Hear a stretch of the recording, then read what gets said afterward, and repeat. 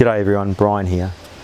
In 2016, the Neil Morse Band released this album, The Similitude of a Dream.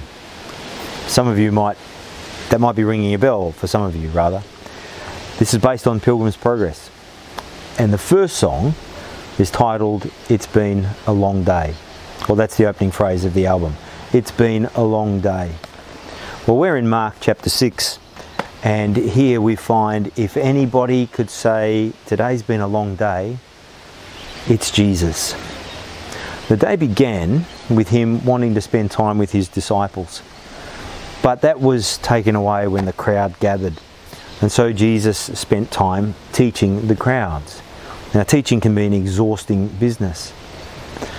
And having taught the crowds, the disciples said, send them away so they can go and get something to eat. And Jesus said, no, you feed them. They found some loaves and fish, and Jesus gave thanks and shared that amongst the 5,000 people, and then sent the people away. And he sent his disciples away too. He made them get back in the boat and go on ahead of him to Bethsaida while he dismissed the crowd. It's been a long day. And what does Jesus do at the end of a long day? I'm glad you asked. Here's what we find, Mark chapter 6, verse 46. After leaving them, he went up on a mountainside to pray. After leaving them, he went up on a mountainside to pray.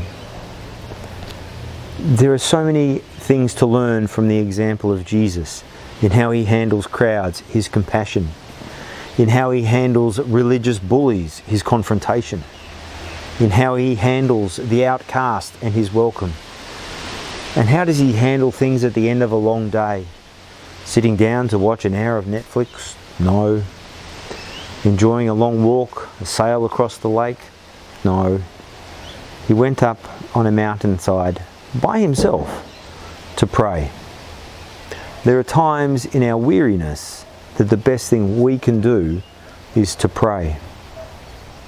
Well, we're reaching the end of November, and we can say of 2020, well, it's been a long year. What are you going to do with that? Are you going to be glad that it's over? Or will you have the opportunity to pray? Pray in thankfulness for what's been happening through the year, and pray for what has happened that it might bear good fruit. I don't know what Jesus prayed for on the mountain that night, but I have a sense that that time for him alone with God the Father was essential. If it was essential for Jesus, I expect it might be so for us too. Have a great day today, and I'll see you next week. Enjoy the weekend. Come and join us at church on Sunday online if you can. Bye-bye.